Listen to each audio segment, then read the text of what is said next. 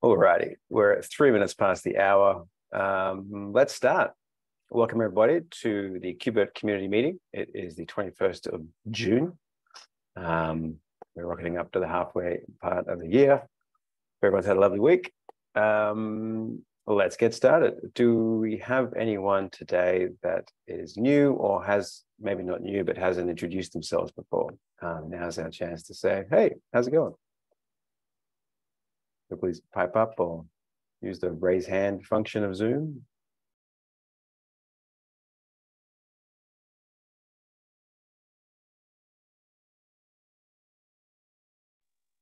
I'll take that as a no.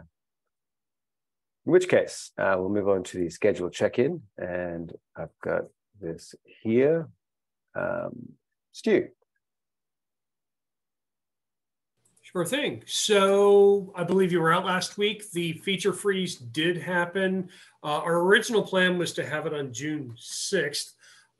Due to interactions with a bug in Kubernetes, we as a group chose to postpone that by a week, and feature freeze did happen on the 13th. We did cut the branch at that time. And so I think we're on track. If looking ahead at the schedule, we've got release candidate 01 and GA in the next weeks. I don't foresee any problems meeting those. As far as I know, there's not any major bugs that would disrupt that schedule at this time. Perfect. Thank you very much. And yeah, I'll soon need to be getting onto top of the, actually, so would we now be able to start going through release notes? If once we've had a feature freeze, we've now got time to be able to just kind of sort through and categorize and amend any of them. I think that's a fair thing, because you're absolutely right. At this point, feature freeze literally means those words. We're not adding new features at this point. So anything that is counted as a feature, we should be able to go back and double check our release notes. All righty, thank you. Well, in that case, I'll probably send something out to the mailing list saying, hey, if anyone wants to help out with here, I probably need some help.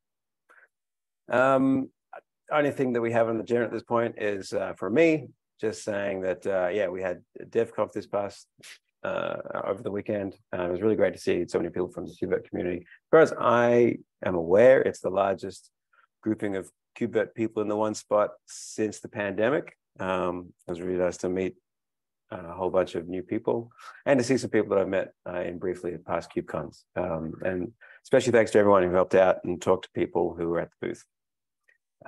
There's nothing else on the agenda or the open floor, so we'll move on. But if anything does spring to mind, please throw it into one of those two places or wherever you want. I looked through the pull requests. I could not see anything. What I saw was a lot of do not merge and little green LGTM and approves. So thank you very much for everyone for staying on top of that.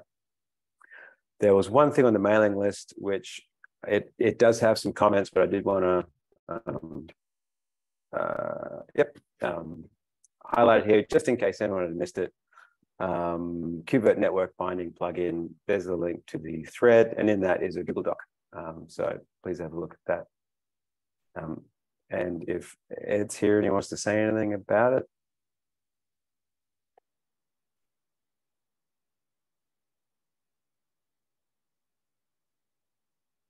Good. In which case, there was,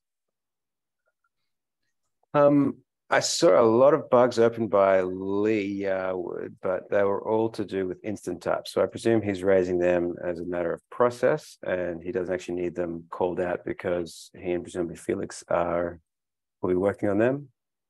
As Felix, you look like you're here to say that that's correct, that we don't need to call out any of those bugs.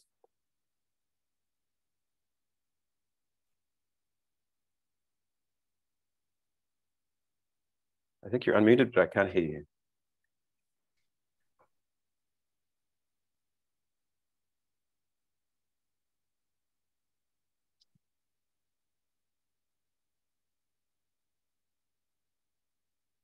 All right. I'm going to presume that I understood correctly. In which case, we've only got one bug. This one up here.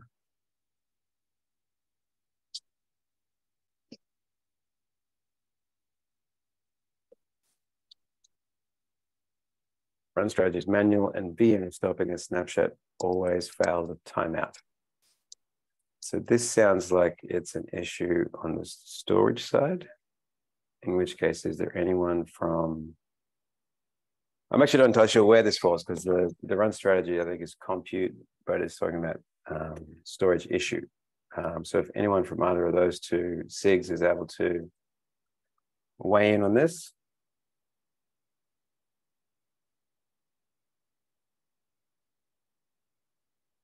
If you want to, this is M. Henricks. If you want to tag me, you can, I'll try to look later. Perfect. Thank you very much. Nice to hear your voice again. That brings us to the end of what we have here. No one's added anything in the agenda or the open floor. Does anyone have anything that they would like to add? I can add something. Right now, I'm working on implementing CSI driver based on Camo storage daemon, and I'm fighting with the read-write many support. I'll just put a link here to mail list. Right here. I think that someone might be interesting to read about implementation, and if someone would have any ideas, please feel free to contact me.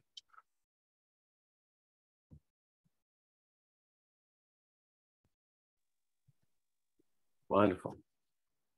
Oh, and a little bit of context. Perfect. Thank you.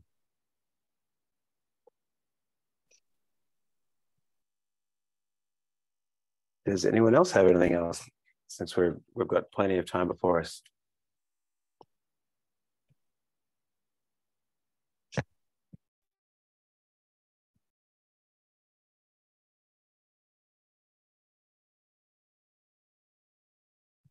In that case, oh, actually, there was something I wanted to call out. I noticed that it's merged, but I did want to thank Daniel Hiller for sending out a PR about the flake finder and the proud documentation. I know that was something that came up at the project meeting in KubeCon in, what was it, April? And so thank you very much for jumping on that, and everyone who approved and got it merged. So without any further ado, unless anyone has anything that they would like to add, we will end this meeting. So I'll do a little countdown. 3, 2, 1.